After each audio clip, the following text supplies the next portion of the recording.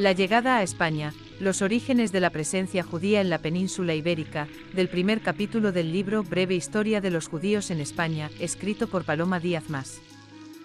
Presentación por Icen. Introducción. La presencia judía en la península ibérica tiene sus raíces en tiempos antiguos, con evidencias que datan desde la época romana hasta la caída del reino visigodo. A través de inscripciones epigráficas, descubrimientos arqueológicos y documentos históricos, se puede rastrear la evolución y asentamientos de las comunidades judías en diversas regiones de Iberia. Estas comunidades no solo coexistieron con otras culturas y religiones, sino que también enfrentaron periodos de discriminación y persecución. La historia de los judíos sefardíes y su legado en España es un testimonio de su resiliencia y contribución cultural. Orígenes de la presencia judía en la península ibérica. Testimonios de época romana. Las inscripciones epigráficas romanas en Adra, provincia de Almería, evidencian la presencia judía desde el siglo III después de Cristo. El descubrimiento de lápidas y restos arqueológicos en Montecristo y Tortosa confirma la existencia de comunidades judías en la Bética. Además, una pileta de mármol con inscripciones en hebreo, latín y griego hallada en Tarragona, datada en el siglo V después de Cristo, muestra elementos iconográficos judíos.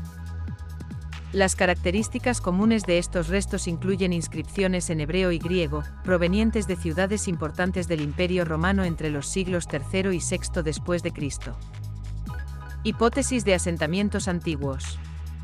Existe la posible presencia judía desde la época fenicia, al menos desde el siglo VIII a.C., en ciudades portuarias del Mediterráneo y Atlántico. La migración de judíos de cultura griega a la península ibérica durante la época helenística, entre los siglos III y I a.C., también es relevante.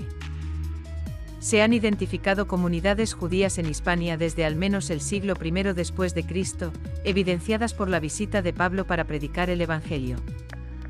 Hay especulaciones sobre la identificación de topónimos bíblicos como Tarsis y Sefarad con asentamientos judíos en la península ibérica. Interpretaciones y leyendas. Sefarad en la Biblia y la historia. La mención de Sefarad en la Biblia se ha interpretado como una posible referencia a la península ibérica, identificada por comentaristas judíos romanos con el extremo del Mediterráneo. Esta identificación ha perdurado con Sefarad refiriéndose a España en hebreo moderno, y los judíos ibéricos y sus descendientes siendo llamados sefardíes. La deportación de judíos a Sefarad tras la toma de Jerusalén en el año 587 a.C., según profecías bíblicas y crónicas históricas, también ha sido destacada. Sin embargo, existen controversias sobre la ubicación exacta de Sefarad, especulándose con posibles ciudades como Saparda, Esparda o Sabarian. Orígenes de la identificación sefardí. En hebreo moderno, Sefarad se refiere a España y la lengua española se llama sefaradit. Los judíos de la península ibérica y sus descendientes son conocidos como sefardíes. Intelectuales sefardíes en la Edad Media y en el siglo XVI vincularon a los judíos con Sefarad desde la época de la destrucción del Templo de Jerusalén. Esta conexión se utilizó para refutar acusaciones antijudías, como la responsabilidad en la muerte de Jesucristo. Contribuciones de Salomó Berga. Salomó Berga, un judío nacido en Sevilla, redactó la crónica Sebet Yehuda, resaltando los orígenes nobles de los judíos sefardíes. Tras la expulsión de 1492, Berga se exilió, destacando la historia y prestigio de los judíos sefardíes. La crónica menciona la llegada de cautivos a Sefarad, identificada como Andalucía y Toledo, tras la destrucción de Jerusalén. Berga enfatizó la nobleza de los judíos sefardíes, aportando a la identidad y legado de esta comunidad. Documentación cristiana sobre judíos en Hispania. Documentos de época romana tardía. En el siglo IV después de Cristo, textos legales en latín revelan la presencia organizada de comunidades judías en Hispania. Las actas del Concilio de Iliberis muestran la interacción entre judíos y cristianos en diversas localidades de la península ibérica. Las normas del concilio regulaban aspectos de las relaciones entre cristianos y judíos, como el matrimonio y la convivencia. Se evidencia la coexistencia y relaciones entre judíos y cristianos en Hispania a través de la documentación de la época. Cánones del Concilio de Iliberis. Los cánones prohibían matrimonios mixtos entre judíos, paganos y mujeres cristianas, estableciendo penas específicas. También regulaban la interacción alimentaria entre judíos y cristianos, prohibiendo comer juntos en ciertas circunstancias. La documentación refleja la convivencia cercana entre ambas comunidades, evidenciando prácticas y restricciones específicas. Las normas del concilio buscaban segregar a cristianos y judíos, revelando la proximidad entre ambas religiones en ese periodo. Antijudaísmo religioso cristiano. La base del antijudaísmo religioso cristiano radica en la percepción de que la ley judía se considera caduca al ser reemplazada por una nueva alianza con los gentiles cristianos. Los cristianos se ven como el verdadero pueblo elegido, mientras que los judíos son culpados por la muerte de Jesucristo. Los prejuicios en el antijudaísmo incluyen la ceguera judía al no reconocer a Cristo como Mesías, la pérdida del favor divino y la acusación de deicidio. Los argumentos teológicos y exegéticos de Isidoro de Sevilla carecen de conocimiento sobre las comunidades judías de la época. Legislación discriminatoria en el reino visigodo de Toledo. La legislación discriminatoria en el reino visigodo de Toledo incluía la prohibición de que los judíos tuvieran esclavos cristianos y restricciones matrimoniales entre judíos y cristianos. También imponía penas severas para la conversión de cristianos al judaísmo y para judíos casados con cristianas. Se establecieron medidas como la obligación de bautizar a los hijos de matrimonios mixtos, y se aplicaron políticas de conversiones forzadas, lo que dio lugar al surgimiento de criptojudíos en la península ibérica. Descomposición del reino visigodo y colaboración con la invasión musulmana. Las luchas internas y conspiraciones debilitaron el reino visigodo, resultando en una legislación antijudía progresiva. Las medidas incluyeron la limitación de actividades comerciales y el establecimiento de impuestos discriminatorios hacia los judíos. Las presiones para la conversión al cristianismo aumentaron la carga fiscal sobre la comunidad judía, con medidas encaminadas a la desaparición de las comunidades judías en el reino. Existe la posibilidad de colaboración judía con los musulmanes tras la caída del reino visigodo, con crónicas árabes mencionando la participación judía en mantener plazas bajo dominio musulmán. Esto marca el inicio de la historia de los judíos en Al-Ándalus con la implantación de un Estado islámico. Conclusión. La trayectoria de la comunidad judía en la península ibérica es una narrativa de integración, resistencia y legado cultural. Desde las primeras evidencias romanas hasta las contribuciones de figuras como Salomón Verga, los judíos en Iberia han dejado una huella duradera en la historia de la región. La interacción con las comunidades cristianas y la legislación discriminatoria en el reino visigodo reflejan los desafíos que enfrentaron. La llegada de los musulmanes y el inicio de la historia de los judíos en Al-Ándalus marcan un nuevo capítulo en esta rica y compleja historia. Fin. La llegada a España, los orígenes de la presencia judía en la península ibérica, del primer capítulo del libro Breve, historia de los judíos en España, escrito por Paloma Díaz-Mas. Presentación por Icen. Un breve resumen de capítulo 2, Los judíos en Al-Ándalus, del libro Breve, historia de los judíos en España, escrito por Paloma Díaz-Mas. Presentación por Icen. Introducción. El segundo capítulo del libro Breve, historia de los judíos en España, de Paloma Díaz-Mas examina la evolución de la comunidad judía en Al-Ándalus, una región de la península ibérica bajo dominio islámico entre los siglos VIII y XV. Los judíos considerados dhimmis vivieron bajo ciertas restricciones fiscales y políticas, pero experimentaron un notable florecimiento cultural y económico, especialmente durante el califato de Córdoba en el siglo X. Figuras prominentes como Hasdai ibn Saprut y Semuel ibn Nagrela desempeñaron roles importantes en la medicina, diplomacia y literatura hebrea. Sin embargo, la llegada de los almorávides y almohades marcó el inicio de severas persecuciones, culminando con la destrucción de la comunidad judía de Lucena y el exilio de importantes intelectuales como Maimónides. La caída del reino nazarí de Granada en 1492 y el subsiguiente edicto de expulsión de los reyes católicos cerraron un capítulo significativo en la historia judía en la península ibérica. Evolución de Al-Ándalus. Al-Ándalus es el término geopolítico utilizado para referirse a las tierras de la península ibérica bajo dominio islámico entre los siglos VIII y XV.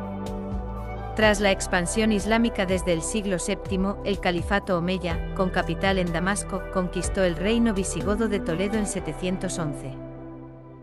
Aunque los musulmanes gobernaban, la población no se islamizó completamente. Cristianos, mozárabes y judíos, considerados dhimmis, mantenían su religión bajo ciertas condiciones fiscales y políticas. En 750, la dinastía omeya fue derrocada por los abasíes. Abd al-Rahman, un omeya sobreviviente, fundó un emirato independiente en Córdoba en 756, que se convirtió en califato en 929 bajo Abd-ar-Rahman. Tras una guerra civil en el siglo XI, el califato se fragmentó en reinos de taifas. Los reinos cristianos del norte, en el contexto de la Reconquista, fueron reduciendo el territorio de Al-Ándalus, que finalmente se limitó al reino de Granada en el siglo XV. Los judíos de Al-Ándalus en los siglos VIII y IX. La vida cotidiana de los judíos en Al-Ándalus durante los siglos VIII y IX, bajo el califato de Bagdad y el emirato de Córdoba, está pobremente documentada. Las crónicas árabes mencionan ocasionalmente a los judíos, destacando su lealtad al Estado Islámico y su no participación en las revueltas cristianas. Los judíos del norte de África también emigraron a Al-Ándalus en este periodo. Otra fuente de información son las responsas rabínicas enviadas desde comunidades judías de la península, como Lucena y Barcelona, a las academias rabínicas de Babilonia. En el siglo VIII, Natronaí Nabibai, un gaón de Pumbedita, se exilió a Almería, donde fundó una escuela talmúdica. Las consultas rabínicas revelan que los judíos andalusíes se dedicaban a la agricultura y a oficios urbanos como el curtido, la fabricación y comercio de la seda, la platería y la joyería, además del comercio de especias entre Al-Ándalus y los reinos cristianos del norte. Lucena, en la actual provincia de Córdoba, era una ciudad mayoritariamente judía con una destacada academia rabínica desde el siglo IX, que mantenía estrechas relaciones con las academias de Babilonia. En el Califato de Córdoba, a partir del siglo X, la influencia de los judíos en Al-Ándalus se incrementó notablemente en el ámbito político, profesional, comercial, científico, gramatical y literario. Este florecimiento cultural, conocido como la Edad de Oro de la cultura judía en Al-Ándalus, se debió en gran parte a la influencia de figuras como Hasdai ibn Sabrut, médico y cortesano del califa Abd-ar-Rahman. Hasdai, nacido en Jaén alrededor del año 910, se formó en medicina utilizando conocimientos de la medicina griega compilados por médicos árabes y desarrolló remedios farmacológicos que le otorgaron fama y prestigio. Además de su labor como médico, fue nombrado jefe de aduanas y desempeñó funciones diplomáticas y de traducción para el califato, manteniendo relaciones con reyes y nobles cristianos. Una de sus hazañas diplomáticas incluyó curar la obesidad del rey Sancho de León, lo que permitió que éste recuperara el trono en 960. Hasdai también fue un gran protector de sabios, poetas y gramáticos, y se le atribuye el impulso del florecimiento literario en hebreo en Al-Ándalus. Su secretario y protegido, Menahem ben Saruk, creó un innovador léxico hebreo-arameo, mientras que Dunas ben Labrat, otro de sus protegidos, fundó la poesía hebrea andalusí, aplicando técnicas árabes a la poesía hebrea. Hasdai ibn Sabrut falleció alrededor del año 970, dejando un legado de gran influencia política y cultural en Al-Ándalus, que continuó bajo el reinado de Alakén II, aunque se deterioró con el gobierno de Ixam II y su chambelán Almanzor. En los reinos de taifas. En el año 1009 se inició en Al-Ándalus la fitna, un periodo de guerra civil que duró hasta 1031 y resultó en la fragmentación del califato omeya en múltiples taifas, reinos de facciones. Este periodo de división trajo consigo una diversidad de gobiernos, incluyendo descendientes de Almanzor, amiríes, dinastías bereberes y familias árabes, creando taifas en lugares como Albarracín, Algeciras, Almería, Badajoz, Granada, Sevilla, Zaragoza y muchos otros. En la taifa de Sevilla y Denia, los judíos destacaron como médicos, astrónomos y matemáticos, pero la figura más notable de este tiempo fue Semuel ben Yosef ibn Nagrela en Granada. Nacido en 993, posiblemente en Mérida o Córdoba, Semuel emigró a Málaga en 1013 y luego a Granada, donde alcanzó el rango de visir y general bajo el rey bereber Abús ben Mahsán. Samuel se distinguió por su gran erudición y producción poética, patrocinando a rabinos y poetas como Yitzhak Ingaidiat y Salomón Ingabirol. Falleció en 1056, siendo sucedido por su hijo Yosef, quien fue asesinado en una revuelta antijudía en 1066. En 1090, la taifa de Granada fue conquistada por los almorávides. Las persecuciones antijudías de almorávides y almohades. La llegada de los almorávides y almohades a la península ibérica, ambos pueblos bereberes del Magreb, marcó un periodo de estricta persecución religiosa. Los almorávides, monjes soldados, entraron en 1086, logrando frenar a los cristianos del norte, pero su dominio fue breve, hasta 1150. Los almohades, más rigurosos aún, llegaron en 1145 y sometieron al Andalus, hasta su declive tras la batalla de las Navas de Tolosa en 1212.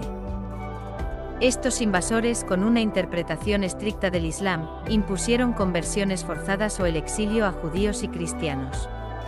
En 1126 muchos mozárabes fueron deportados al norte de África, y en 1148, la ciudad judía de Lucena fue destruida por resistirse a la conversión.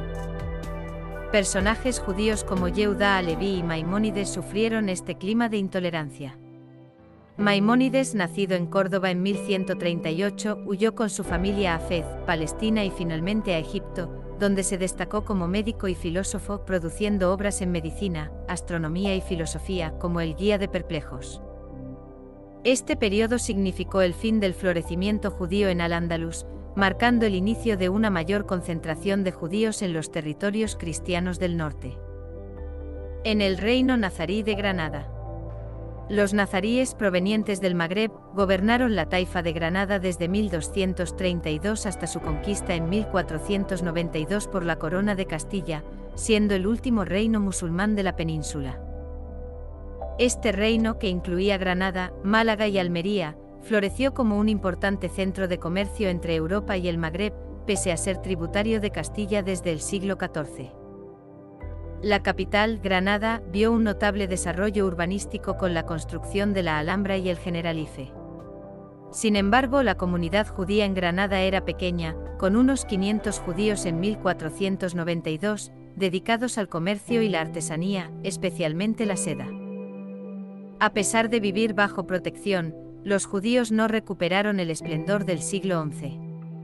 La conquista de Granada fue una meta para Castilla, culminando en la guerra de 1482-1492, y la rendición del último monarca nazarí, Boabdil, el 2 de enero de 1492. Las capitulaciones de Granada prometieron protección a los musulmanes y judíos, aunque estas promesas se incumplieron rápidamente, resultando en revueltas moriscas.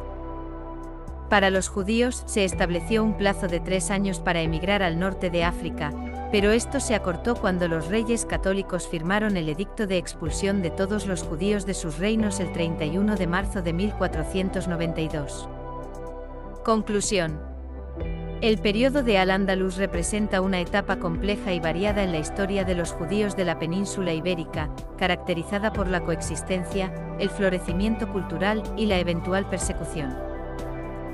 La contribución de los judíos en áreas como la medicina, la diplomacia y la literatura hebrea dejó una huella duradera. Sin embargo, la llegada de los almorávides y almohades y las políticas de los reyes católicos culminaron en la expulsión y dispersión de la comunidad judía, marcando el fin de una era de notable influencia y prosperidad en Al-Ándalus. Fin.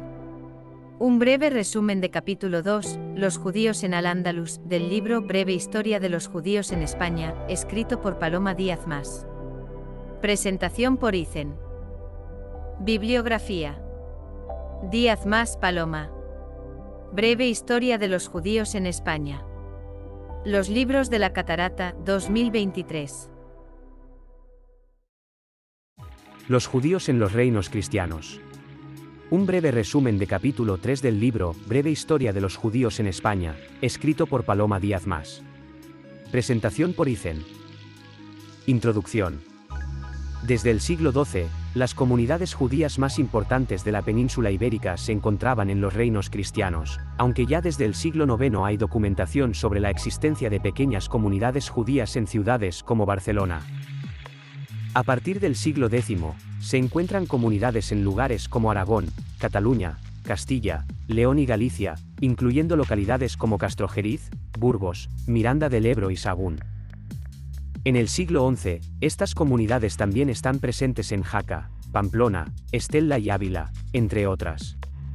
La presencia de los judíos en estas áreas se refleja en documentos cristianos, como los fueros y cartularios, que incluyen disposiciones sobre los judíos. Por ejemplo, el fuero de Castrojeriz de 974 y el fuero de Sepúlveda de 1076 contienen regulaciones sobre la convivencia con judíos. A medida que los reinos cristianos avanzaban en la Reconquista, conquistando territorios de Al-Ándalus con comunidades judías, como la toma de Toledo en 1085 por Alfonso VI, los judíos continuaron viviendo bajo el dominio cristiano. Este rey promulgó la Carta Interchristianous et Judaeos en 1090, garantizando a los judíos los mismos derechos que a los cristianos. Alfonso VI, al igual que otros reyes posteriores, tuvo médicos y consejeros judíos, como Josefa ibn Ferruciel. Con la llegada de refugiados judíos de Al-Ándalus debido a las persecuciones almorávides y almohades, muchos de estos refugiados eran urbanos, incluyendo al filósofo y poeta Moshe ibn Esre. Aunque en general los judíos no participaron en la lucha entre cristianos y musulmanes, hay excepciones, como en la batalla de Sagrajas en 1086 y la distribución de tierras en Jerez en 1266 a ballesteros judíos. Citas. La de Barcelona está documentada desde el siglo IX. En el fuero de Castrojeriz, del año 974, se establece que quien mate a un judío pagará la misma multa que quien mate a un cristiano. En 1090, este mismo rey promulgó la Carta Interchristianous et Judaeos, un documento legal en el que se comprometía a dar a los judíos el mismo trato que a los cristianos. El estatus de los judíos en los reinos cristianos. El estatus de los judíos en los reinos cristianos de la península ibérica durante la Edad Media era complejo y variado. Tras la conquista cristiana de territorios, tanto musulmanes como judíos a menudo permanecían en las zonas conquistadas. Los musulmanes que permanecían eran conocidos como mudéjares y vivían en comunidades llamadas aljamas o morerías, dedicándose principalmente a la agricultura y oficios como el tejido y la albañilería. Los judíos, especialmente aquellos en áreas urbanas, se dedicaban a oficios artesanales, el comercio, la medicina y el préstamo con interés, ya que esto último estaba prohibido para los musulmanes. Algunos judíos de Al-Ándalus, que conocían el árabe, actuaban como intérpretes y mediadores comerciales. Además, judíos como Benjamín de Tudela, que escribió el Sefer Maasot, eran mercaderes internacionales y exploradores. Los judíos gozaban de ciertos privilegios bajo la protección real, siendo considerados propiedad del rey, lo que les permitía practicar su religión, mantener sus instituciones y ser juzgados por sus tribunales rabínicos en asuntos internos. Sin embargo, también estaban sujetos a altas cargas fiscales y podían ser víctimas de ataques en momentos de inestabilidad política. La abundante documentación conservada, tanto cristiana como judía, nos proporciona una visión detallada de la vida judía en los reinos cristianos. Citas. En 1090, este mismo rey promulgó la Carta Interchristianous et Judaeos, un documento legal en el que se comprometía a dar a los judíos el mismo trato que a los cristianos. En 1177, en el fuero de Teruel, que sirvió de modelo para los fueros de otras ciudades de Aragón y de Castilla, se dice expresamente que los judíos son servi regis y fisco regio deputati, es decir, siervos del rey y propiedad del tesoro real. Benjamín de Tudela, 1113 a 1175, que conocía varias lenguas, romance, hebreo, árabe, latín y griego, y escribió lo que se considera el primer libro de viajes en hebreo, el Sefer Maasot, libro de viajes. La vida social y religiosa en los reinos cristianos. En los reinos cristianos peninsulares, los judíos estaban organizados en aljamas, que eran instituciones jurídicas que gestionaban la vida y las instituciones judías locales. En Castilla, las aljamas tenían cargos civiles como los muqaddamim, líderes comunitarios, dayanim, jueces, y bedino, jefe de policía, quienes administraban la comunidad, aplicaban la legislación judía y gestionaban los impuestos. Las aljamas podían imponer penas, incluida la excomunión. La vida judía se centraba en la judería, donde se encontraban servicios comunitarios como sinagogas, escuelas, carnicerías y panaderías para cumplir con las leyes religiosas. En 1215, el Concilio de Letrán impuso restricciones a los judíos, pero estas no se aplicaron estrictamente en la península ibérica debido a la necesidad de apoyo judío en las guerras contra los musulmanes. En Castilla, los judíos no estuvieron obligados a vivir en barrios específicos hasta 1480, pero solían concentrarse en ciertas áreas para acceder a servicios comunitarios.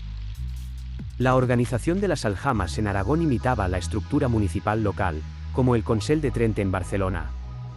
Las aljamas tenían autonomía considerable y en Castilla, el rab mayor representaba a todas las aljamas ante el rey. El judaísmo seguía estrictas prescripciones religiosas derivadas de la Torá y el Talmud, incluyendo reglas sobre pureza ritual y alimentación. Las aljamas proveían los medios para cumplir estas prescripciones, manteniendo sinagogas, escuelas y cementerios. Las mujeres, aunque no participaban activamente en el culto sinagogal, tenían un rol crucial en la vida doméstica y la transmisión de la religión. Las sinagogas medievales seguían patrones específicos y algunas han perdurado, como las de Toledo y Córdoba.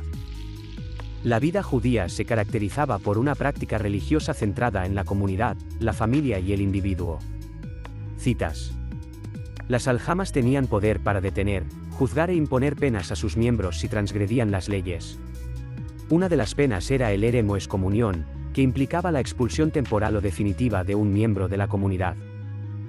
El Concilio de Letrán, convocado por el Papa Inocencio III en 1215, estableció una serie de restricciones con respecto a los judíos. Se establecía que tenían que vivir en barrios separados y debían llevar una señal o marca distintiva en la ropa. La estructura de la sinagoga responde a unos patrones establecidos. En la sala de oración se congregan los varones, que son quienes participan activamente en el culto. En el muro oriental está el Aarón con los rollos de la Torá, y en el centro de la sala tiene que haber una tarima o bimá. El siglo XIII. El siglo XIII fue una época de prosperidad para los judíos en los reinos cristianos peninsulares. Con la expansión de los reinos cristianos, la conquista de territorios como Jaén, Córdoba, Sevilla, Badajoz, las Islas Baleares, Valencia y Murcia fue financiada en parte por judíos prominentes como Astruc Bonseñor y los hermanos Alconstantini, quienes apoyaron las campañas de Jaime y de Aragón.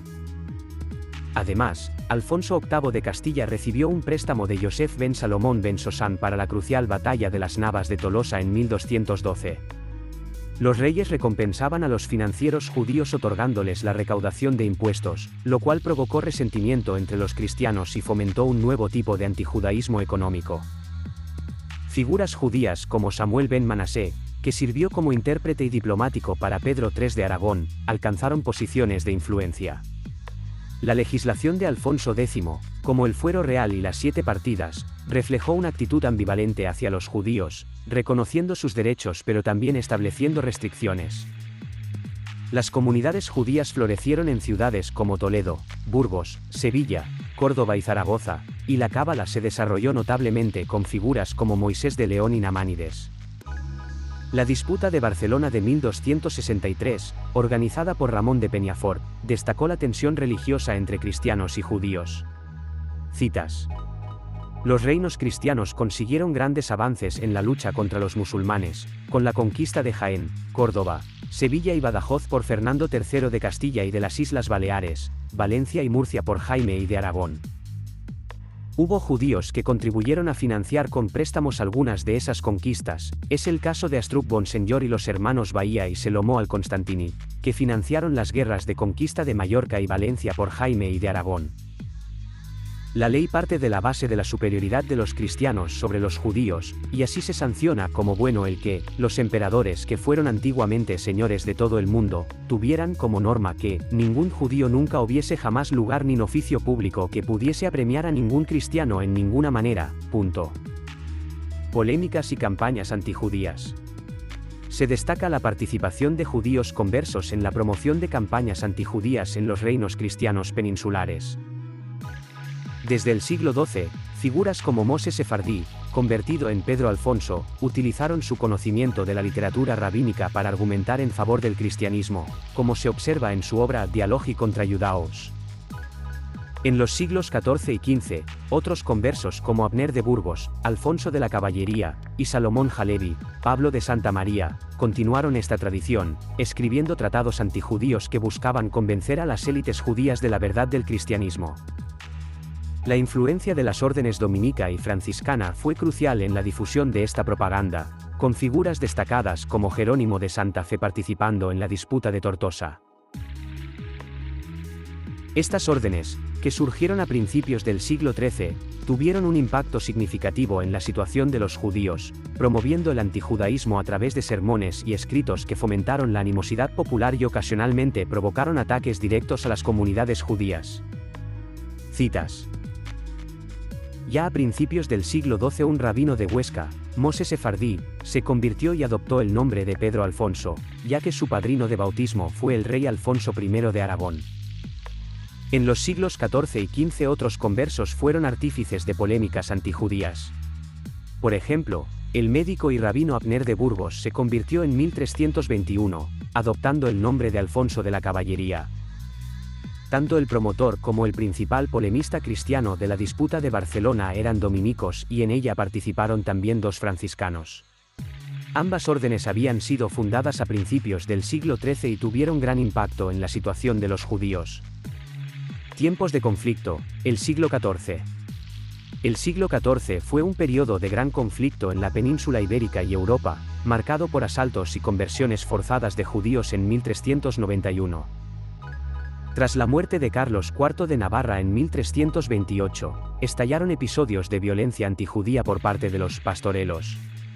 La peste negra entre 1347 y 1353 exacerbó la situación, provocando ataques a juderías en Cataluña y otras regiones. La guerra civil entre Pedro y Enrique de Trastámara en Castilla, 1351 a 1369, también resultó en ataques y confiscaciones de bienes judíos. En 1391, predicaciones antijudías de Ferran Martínez en Sevilla culminaron en asaltos masivos, extendiéndose desde Andalucía hasta Aragón y Baleares, causando matanzas y conversiones forzadas. Leyendas de crímenes rituales, como las de Dominguito del Val, el Niño de Sepúlveda y el Santo Niño de la Guardia, también fomentaron la hostilidad. Estas circunstancias provocaron un cambio radical en la vida de los judíos peninsulares. Citas. Una serie de acontecimientos se concatenaron para provocar la quiebra de la convivencia entre cristianos y judíos, que desembocó en la oleada de asaltos a las juderías y en las conversiones forzadas de 1391. En Castilla, entre 1351 y 1369, los judíos padecieron las consecuencias de la guerra civil entre Pedro y su hermanastro Enrique de Trastámara, quien acabó venciendo y asesinando a Pedro en 1369 y apropiándose del trono como Enrique II de Castilla. La ola se inició en Sevilla, una ciudad que contaba con la mayor judería de Castilla después de la de Toledo, compuesta por unas 200 familias. Las sinagogas fueron convertidas en iglesias.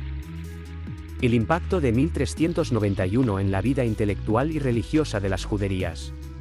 A pesar de la devastación causada por la peste negra, las juderías de la península ibérica mantuvieron su vitalidad económica, religiosa y cultural hasta los ataques de 1391. En Castilla, destacaron figuras como Semtaba Ibn Ardutiel, un erudito que tradujo obras del árabe al hebreo y compuso obras originales, incluyendo los Proverbios morales dedicados a Pedro y en la Corona de Aragón, Pedro IV fomentó las ciencias con la ayuda de colaboradores judíos como la familia Cresques, que sufrió conversiones forzadas tras los ataques de 1391. Nissim ben Reuben Girondi y sus discípulos en Cataluña también enfrentaron persecución, con algunos convertidos a la fuerza como Yisak ben Seset Perfet, quien huyó a África para continuar su labor rabínica. Las conversiones y las revueltas de 1391 desmantelaron la estructura cultural y social judía. En 1414, la disputa de Tortosa, promovida por el Papa Benedicto XIII y protagonizada por el converso Jerónimo de Santa Fe, resultó en más conversiones y la quema de libros judíos. La animosidad hacia los conversos culminó en el siglo XV con el Estatuto de Limpieza de Sangre de 1449 en Toledo, marcando el inicio de una exclusión sistemática de los conversos de la vida pública y religiosa. Citas. El golpe de los asaltos a juderías de 1391 destruyó en gran medida esa vida cultural. Las matanzas y conversiones afectaron al conjunto de la población judía, incluidos varios científicos, intelectuales y cortesanos judíos relevantes.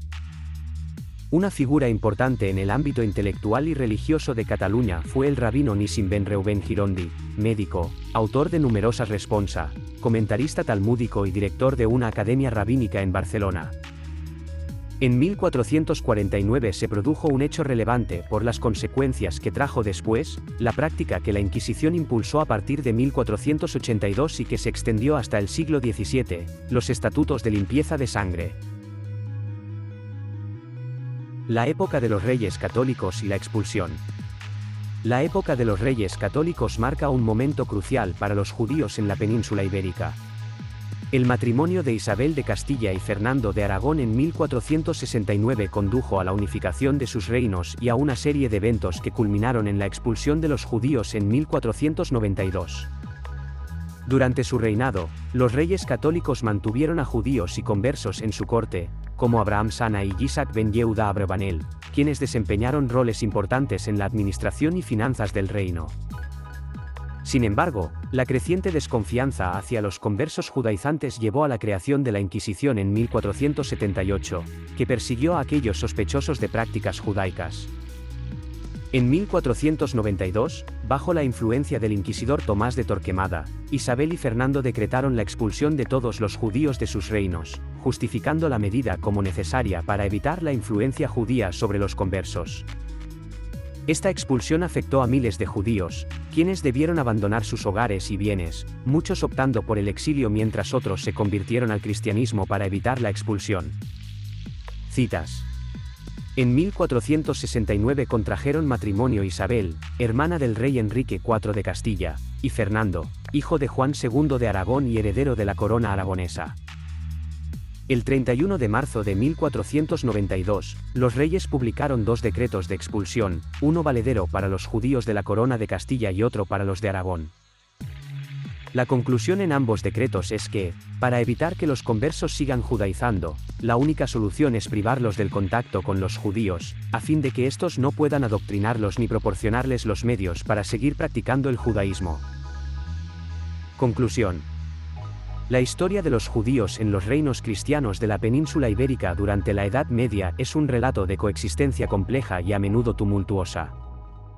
Desde sus primeras comunidades en el siglo IX hasta su expulsión en 1492, los judíos desempeñaron roles vitales en la economía, cultura e incluso en la administración real.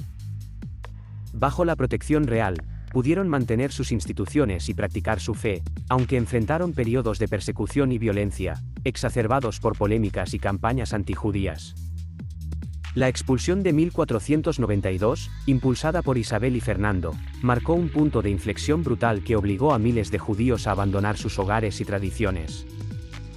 Este evento no solo afectó profundamente a la comunidad judía, sino que también dejó una marca indeleble en la historia multicultural de la península, reflejando las complejas dinámicas de poder, religión e identidad en la Europa medieval. Los judíos en los reinos cristianos. Un breve resumen de capítulo 3 del libro, Breve historia de los judíos en España, escrito por Paloma Díaz-Mas. Presentación por Icen. Bibliografía, Díaz-Mas, Paloma. Breve historia de los judíos en España. Los libros de la Catarata, 2023.